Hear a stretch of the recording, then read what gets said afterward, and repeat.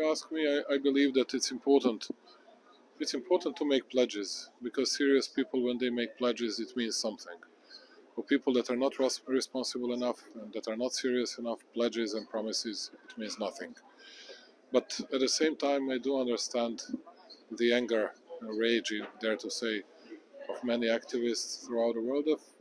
But put aside activists and anger of an ordinary people. Ordinary people see that we are not fast enough, that we are not. That's something that we need to change. But at the same time, that's why we raised today a lot of questions here, and we still haven't gotten real and proper answers on these questions. These are the following. How are we going to treat natural gas? How are we going to treat and what we're going to do with nuclear energy, with nuclear power plants? Are we going to shut them all or to build them more? Because there are different approaches from, let's say, Germany and France. I'm speaking only about European Union, not to mention America, China, Russia, Australia, and all the others. Then, how are we going to finance all these activities?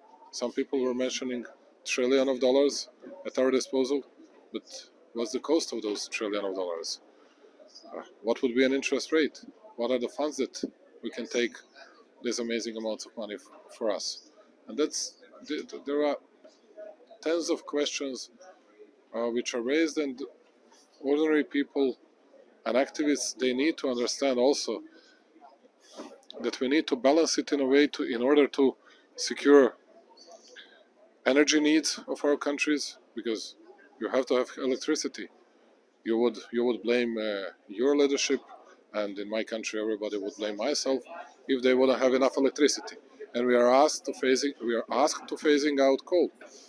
We cannot do it before we build new renewable capacities, and for that we need more money. And that's sort of vicious circle that we need to overcome, and that's why these gatherings was important. That's why I believe that we can do something in the future in a more concrete terms, and then people will be more satisfied. We are always ready to discuss many things with our Turkish friends on all different issues, including even this sphere, and we can invest together into some projects, into new renewable capacities, and I am always open for this kind of discussions with our friends from Turkey, with the President Recep Tayyip Erdogan, of course. Always ready to do so.